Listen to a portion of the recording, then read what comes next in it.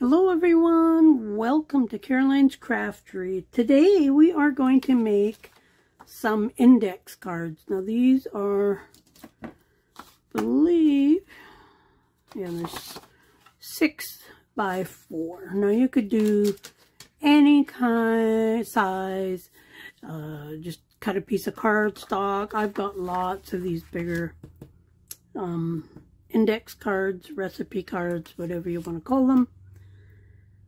So I've got this idea from Rhoda.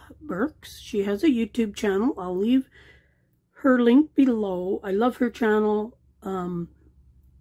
She supplies me with lots of inspiration and stuff. So this is where this idea came from. So let's get started. The first thing I want to do is I want to just add some little bit of ink. I don't want it like white. You could definitely stencil on this or decorate it after. My plan is I want to decorate them after when I'm going to go put them into a journal.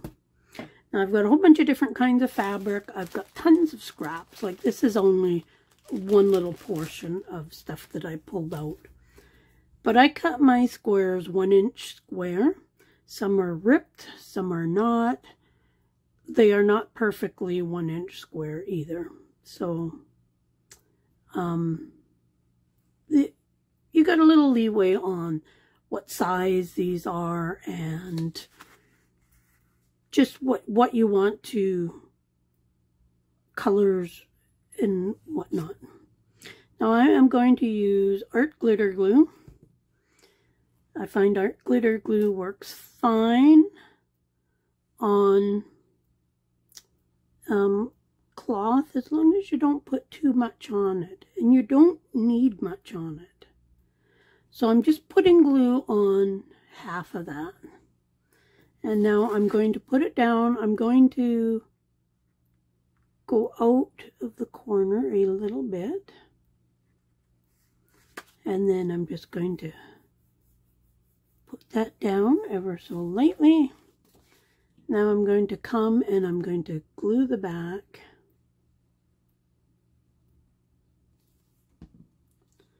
And this then gets folded over. Now I'm not sure if this is how Rhoda actually did hers or not. I have not watched the video for a while. But it's the same idea, it gets the job done. So then I'm going to take another one. I'm going to try using all my different types of fabric before I repeat. So now this one I'm going to put,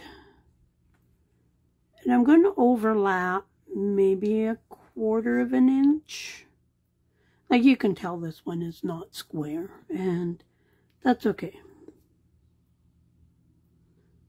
Okay, let's put glue on half. I try not to get any glue if it's frayed a bit like that. I try not to get it on there because I do want it to fray.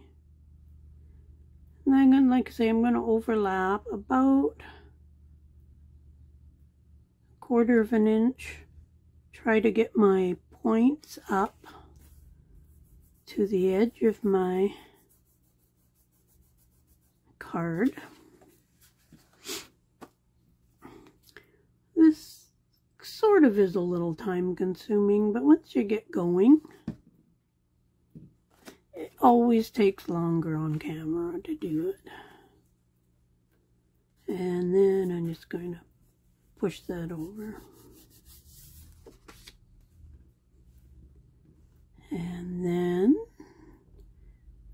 And we are just going to rinse and repeat this.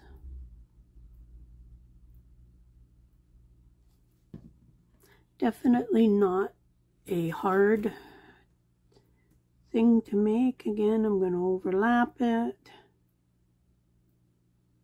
Get my points sort of where I want them.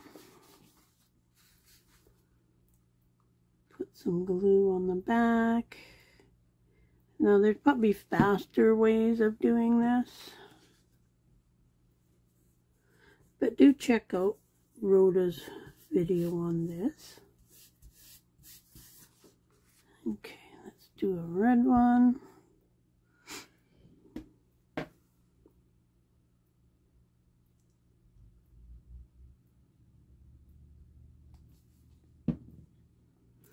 Just going to show you what I do with this until I get to the end. And again, overlap. Get my points up to there. Makes a really cute card. Great way to use up little scraps of fabric. You could even use lace with this. Just thought of that. So that actually might be a good thing to try actually with this. Okay.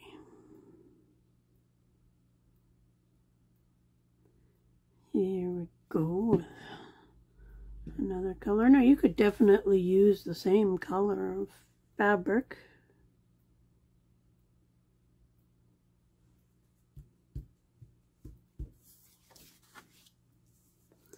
But I thought this way it would go in so many journals. And then, like I say, I'm going to decorate mine when I go to put it into a journal. Then I could add elements to it that go with the journal. Okay, let's do a blue one. Now, with this one, because we're right at the end, I'm going to go ahead and glue the half anyways, even though some of it's going to hang over. Now with this one, I'm going to overlap my 1/4 of an inch or so. And then here. And then I'll just trim that off. Now I'm sure that you could figure a way so that all your squares were even. I didn't bother because it just didn't seem that important to me. Trim that off. Trim that off. Now we're just going to keep going. Go ahead and do a purple one. Now with this one, I will show you what I'm going to do with this one. Now again, I want my even, and I'm just going to put it so it's kind of covering all that little blue piece. And let's glue the back of this. Now I'm not going to do all the way around this because it's kind of the same thing.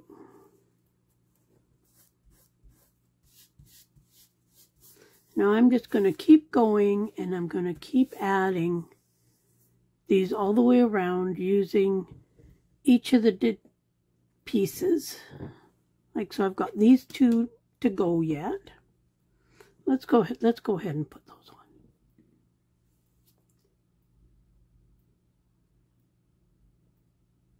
Okay.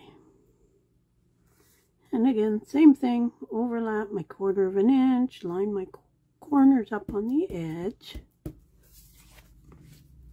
Now you could do all of one side and then go to the back and glue all the backs.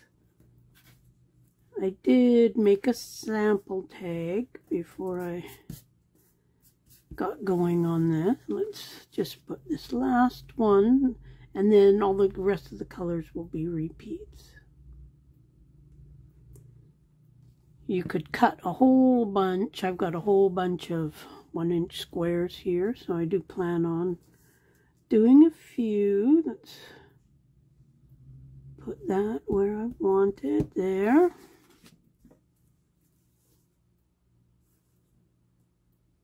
You could easily cut enough kinds of fabric so you would only use one type of scrap. But I just cut up whatever I kind of had in that bag. Okay, so now we're starting, so we're going to put the blueberry over here. Now the same thing with the corner.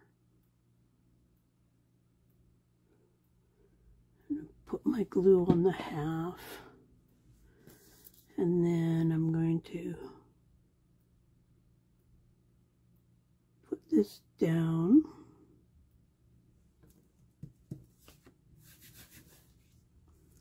And gotta make sure I glue this one the right way.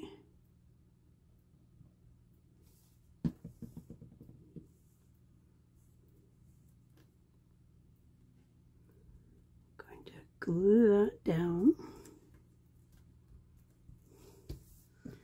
And then this can get cut off, so that way I can see what I'm doing.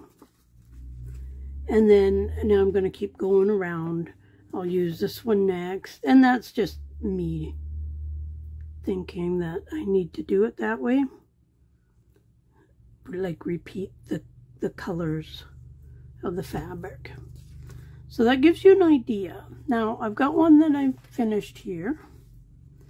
And I stitched around it. I hand stitched it. But I think it turned out really, really cute. Now I'll decorate the plain side and I'll leave the line side for journaling on.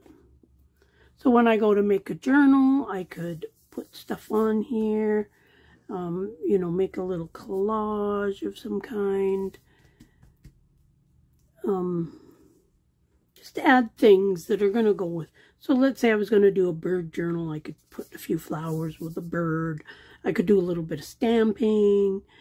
I could have used a piece of scrapbook paper. So then this would have been a pattern. And this would have been white. Just a digital kit. I could have used anything really. I just have lots of these 4x6 index cards. But I think they're cute. They turned out good. You could hand sew them, or you don't have to sew them at all.